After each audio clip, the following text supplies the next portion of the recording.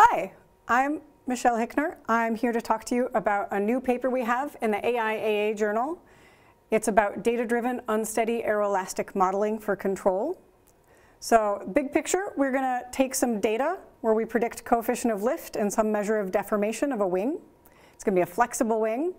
We're going to turn that into a nice interpretable model that's also low rank and linear, so it's good for control. And then we're going to go over some control examples. So the reason that I care about models like this is because I'm really interested in insect flight or flight for robots that are kind of insect scale. And as you can see with this butterfly, it's got significant wing deformation, so we can't just use a rigid model and expect it to work. And also, especially for those robots, we might really care about how much deformation we're getting so that we can limit it. Also, at these scales, we start to care about viscosity, and so some of our classical models need to be adjusted a little bit. So let's talk about classical models. So this is thin airfoil theory, the very most basic version. We've got an angle of attack, so that's how much the wing or the plate is pitching against the flow. And then our coefficient of lift is a nice non-dimensional way of talking about how much lift force we're getting. So thin airfoil theory says, okay, in its most basic form, 2 pi times the angle of attack is how much is the coefficient of lift. That's lovely. It's obviously a little bit too simple for most cases. So let's move on to Theodorson's model. So this is a model developed in the 1930s.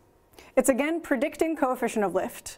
And we still have our nice little 2 pi lift slope. It's still in there. Now that slope is being adjusted for the pitch point. That's what A is in this equation. Are you pitching from the leading edge? Are you pitching from the quarter chord? And that term associated with the 2 pi lift slope is still the quasi-steady term. But now we get some extra terms. Now we get some added mass terms. And those are associated with the angular velocity and angular acceleration of those pitching motions. So when a structure moves through a fluid, especially when it accelerates through a fluid, it can bring some of the fluid with it. And that's added mass that you have to account for when you think about the forces on the wing. And then we have this mysterious C of k term. So that's Theodorson's transfer function. It's a whole mess of Bessel functions. I'm not going to show them to you. That's capturing the wake vorticity. So this model is for a sinusoidally pitching wing, nice harmonic motion. That k is reduced frequency. It's capturing the frequency at which the wing is pitching. And C of k will tell you how much the lift is attenuated or enhanced based on that flapping frequency and the wake vorticity. This model is great, but it does have some limitations. In particular, that 2 pi lift slope is really associated with inviscid flow. And as I mentioned, with insects, we care somewhat about viscous flow or about insect-scale robots.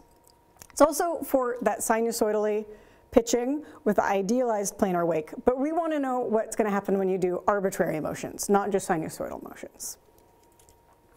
Also, we really do have flexible wings, and there's only a certain amount you can do with this model as your wings get more and more flexible.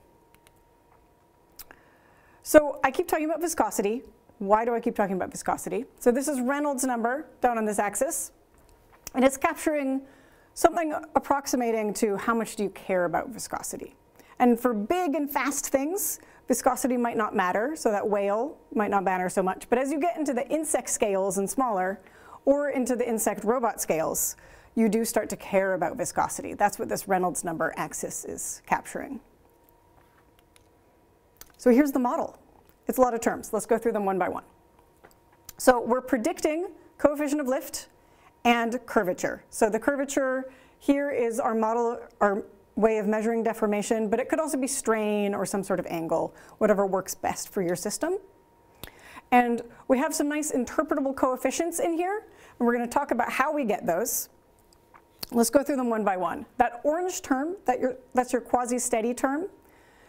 The upper line associated with coefficient of lift for it, that would be your 2 pi lift slope in a relatively inviscid regime. But as you get towards a viscous regime, that coefficient's going to change, and because we get this from data, we're going to be able to dial that associated with our system. And then our added mass terms, similarly, we've got these coefficients associated with angular acceleration and angular velocity. And they're also going to be adjusted for that viscous regime because we're going to get data from our system to build them. And this whole matrix has 2 rows, so you're going to get coefficients associated with the coefficient of lift.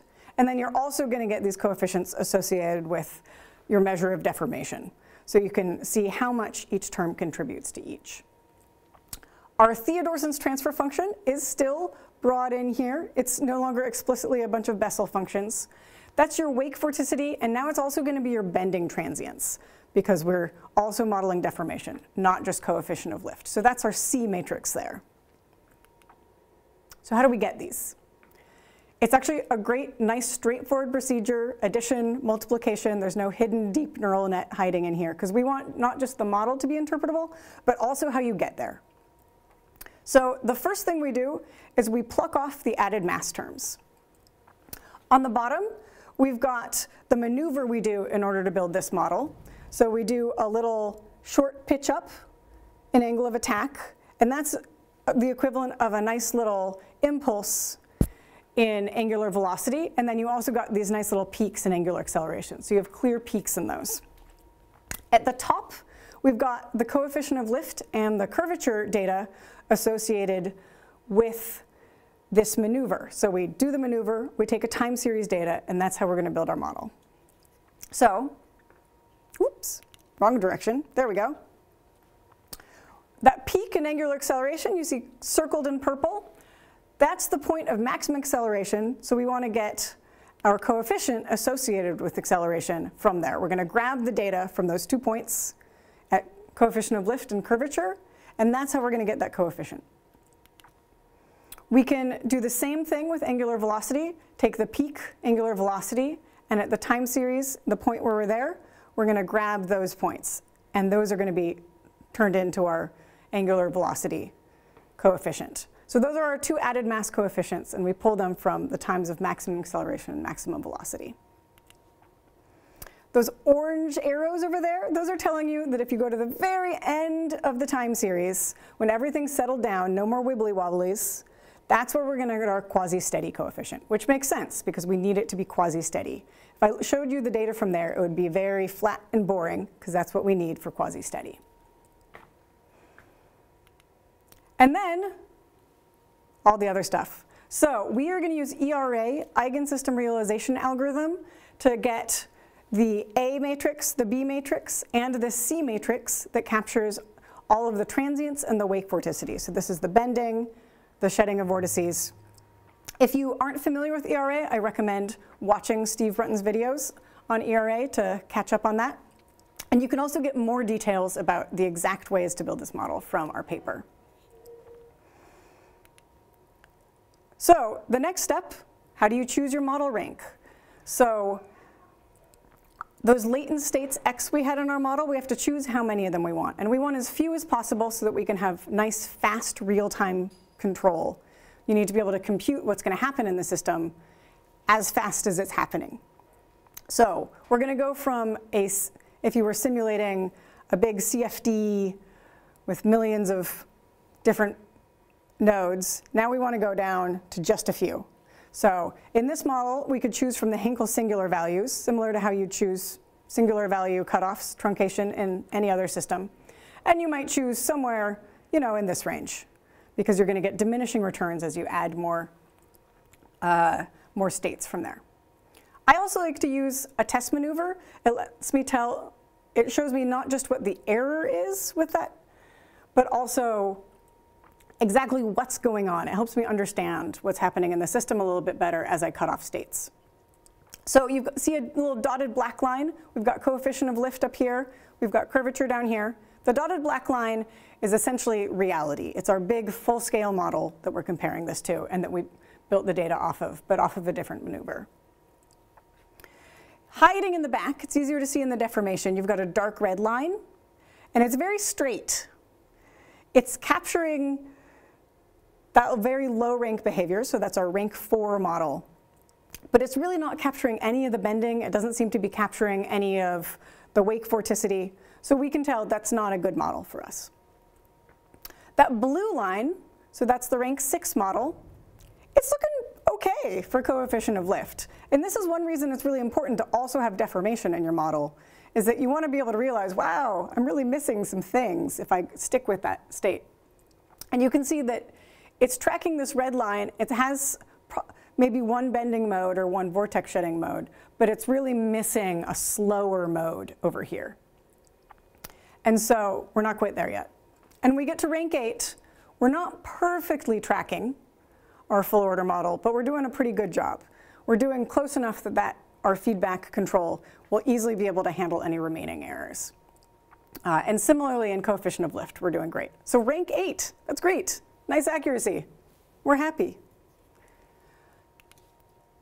This model is more than just accurate. Let's talk about how you interpret what comes out. So we gave it those interpretable coefficients. What do we do with them? So this is just looking at that same test maneuver. We pitch up, we hold, we pitch down.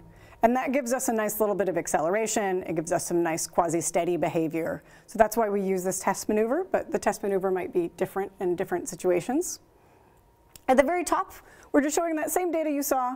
It's tracking it really nicely. This is actually a rank 9 model rather than an 8, but it's doing great. Here's the fun part. Okay, so we've got coefficient of lift over here. We've got curvature over there.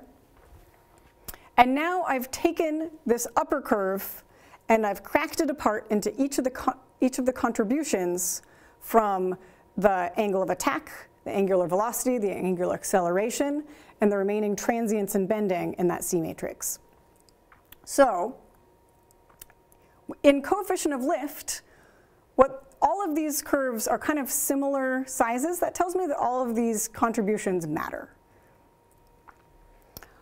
In deformation, I think we get really interesting results.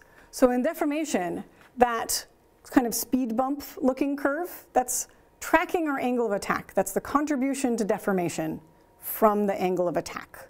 No angular velocity, no angular acceleration. And it is very important. And then the second most important is that green curve. That's our bending modes and our transients. And we'd expect that from deformation, that our bending modes are important. But that's going to give us information when we design our control objectives, that our deformation is really going to track our angle of attack. It doesn't care so much about acceleration, which wasn't intuitive to me. I might have expected that our deformation would really move around as I jerk this thing around, but no, it really tracks angle of attack mostly. So let's see how we can use this. I'm going to give you some control examples. This is just kind of our basic control architecture. We're going to be running a full order model. So this is our full order system, all of the nonlinearities. But we're going to do all of the prediction for the feedback using our linear rank 9 model, so our linear state space low rank model. We're using model predictive control. That's what's in this purple box, because we wanted to be able to use constraints on curvature so it wouldn't bend too far. We're actually going to try this out with both constraints and references on curvature. And then we give a reference coefficient of lift. So we want it to track a certain coefficient of lift. And we use the cost function to say how much do we care about one versus the other. So here's an example. In this one, we are not giving any weight to curvature. We're only giving a weight to lift. We only care about the lift. So that light gray in the background, that's our reference. The coefficient of lift is supposed to be tracking it. And what a beautiful job it does. That's great. But our curvature is going to take a long time to kind of thwang down. And lots of vibrations in your system definitely lower your service life. OK, so now we've added a green curve to that same plot we saw before. So we've added a reference curvature. We're saying, curvature, go to 0 after we're done with our little maneuver. We've given it a trade-off saying, I care about curvature sum, and I care about lift sum. And now we do see our lift tracking is a little bit worse. We had to give up something. But our curvature tracking, we managed to quash those vibrations much faster, which if you're looking to extend service life, might be worth the trade-off in a little bit bumpier lift. Having the model be interpretable helps us avoid bad situations like this yellow curve and this red curve. So this is a similar test maneuver. This is a pitch up, hold, pitch down. But we've done it at a couple different speeds to capture how much of the quasi-steady contribution we're getting. So if you go too fast, your coefficient of lift simply can't track the reference. So this light gray is our reference. You can look at that first sharp curve, the yellow curve just can't quite make it there.